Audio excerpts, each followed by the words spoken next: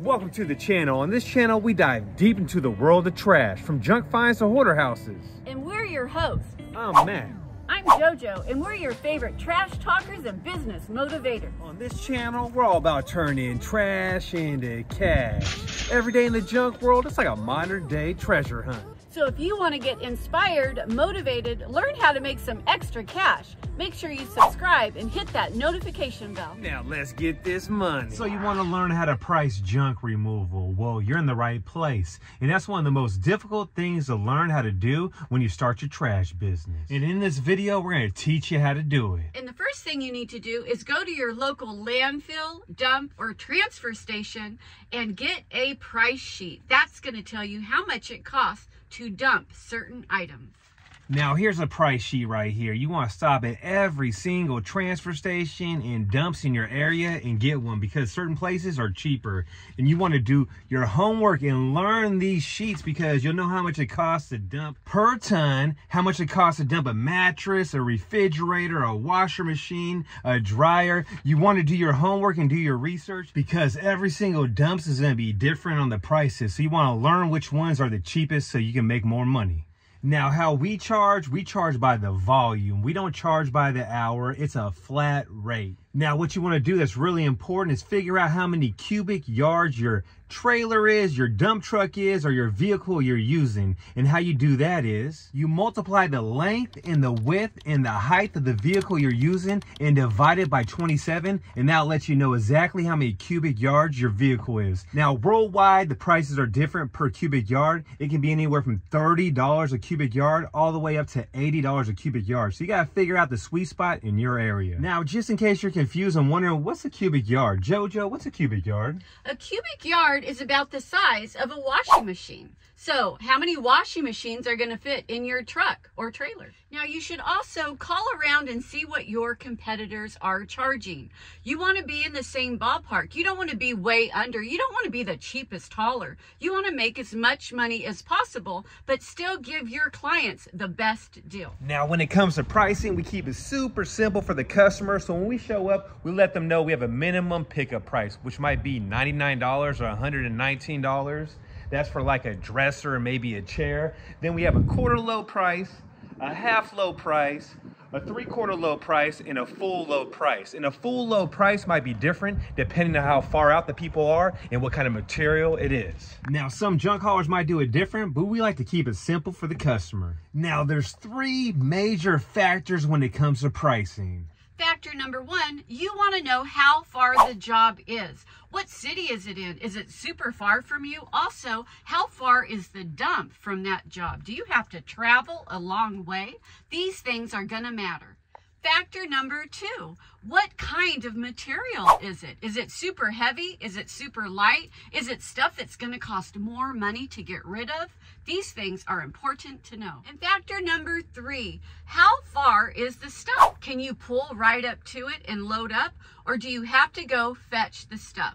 If we have to go fetch the stuff, that's when you charge more money. Now, when you want to charge more money, when that person calls you up and they have a mattress that has bed bugs, you might want to double your price. And also, if you show up to a job, maybe it's a homeless encampment or a house that used to be a drug house, and there's a bunch of needles there, you definitely want to charge more money. Another time you charge more money is when the job is super nasty. We once showed up to a job that had food in the kitchen, totally disgusting, and it had been sitting there, raw meat, for like months, and it was gross with maggots. You actually had to wear Vicks under your nose, so you will definitely charge more money in a circumstance like that. Another time you want to charge more money when you got to go up them flights of stairs to grab stuff. If you got to go in the attic or the basement, you want to charge more money. And also, when you're dragging stuff up a hill or down a hill, you want to charge more money. And also, if you have to empty out cabinets, sometimes cabinets are super full of stuff,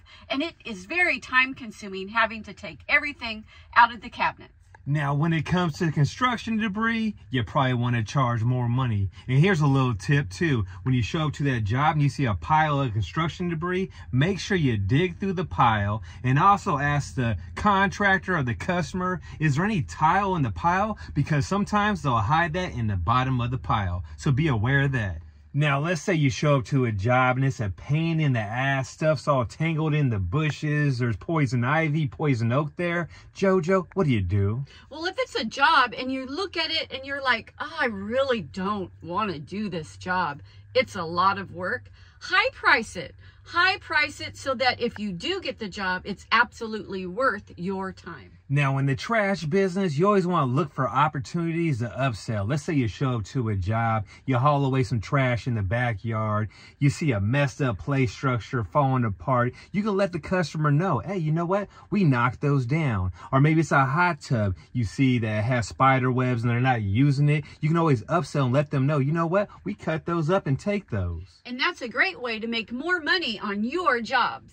Now, when do we charge less? We charge less when it's a curbside pickup or if it's just cardboard or really light green waste. Now remember, you're not going to land every single job, but the more jobs you show up to in person, you'll lock in. Better than over the phone trying to give a price. Now it's so important to show up in uniform with your vehicle backed up in their driveway so they know you're ready to get the job done. Because if you schedule it later on, like a week later, a lot of times customers will cancel. So you want to get the job done ASAP when they're ready, get that money, and don't lag on getting it. Now, something else that's really important too is don't ever put a price on junk, even if you're going to resell it.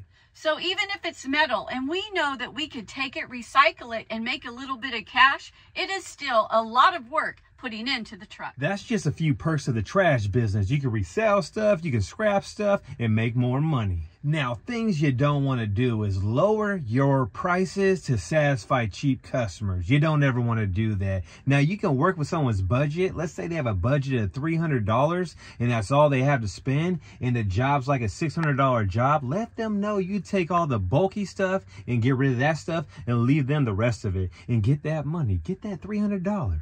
Well, when you do something like that, you're making the customer happy because you're getting rid of the things that they feel are most important to get rid of, and you're also making some money. This wasn't a waste of time showing up and giving an estimate.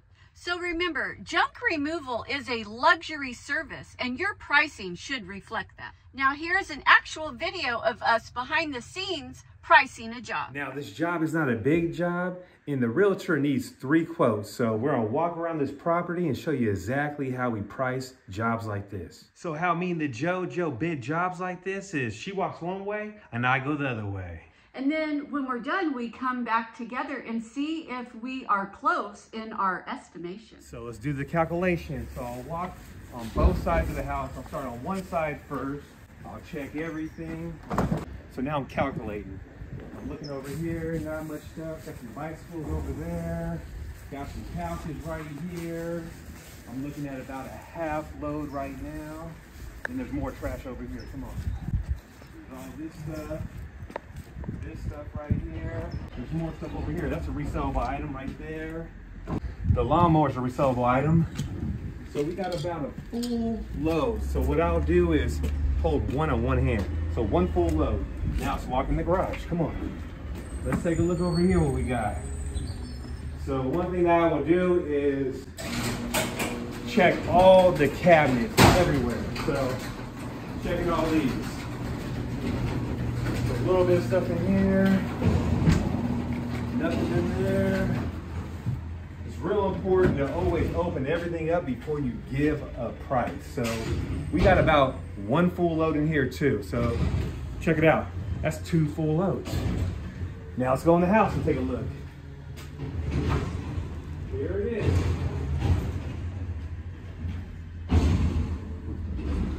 So checking all the cabinets again. Not much in there, not much in there.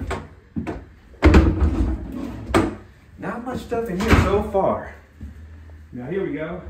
Now this is a resellable item. I can definitely get $100 on Facebook Marketplace real fast, real quick. So let's walk. So we got about, I would say, a quarter load with all this stuff right here. I'm checking all the cabinets again.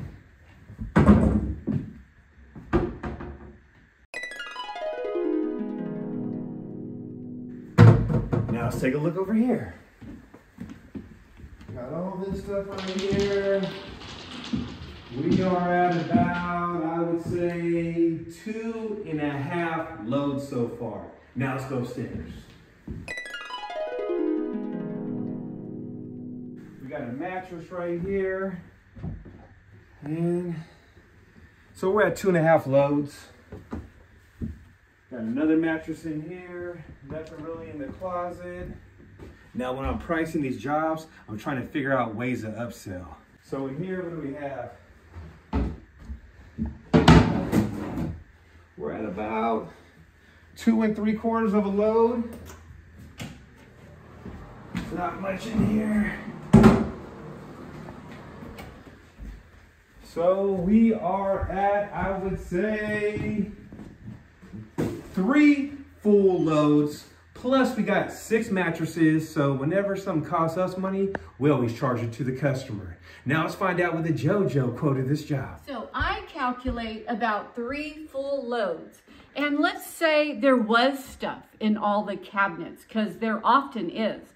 You want to charge more money. Number 1, going to take up more room in your truck. Number 2, going to be time consuming bagging all that stuff up. So keep that in mind and charge more when there's things in the cupboards. Now, if you guys like this video and you just started your junk removal business, make sure you subscribe to our channel and hit that like button. We have tons of videos that will help you out on your junk removal journey. And we'll catch you on the next one.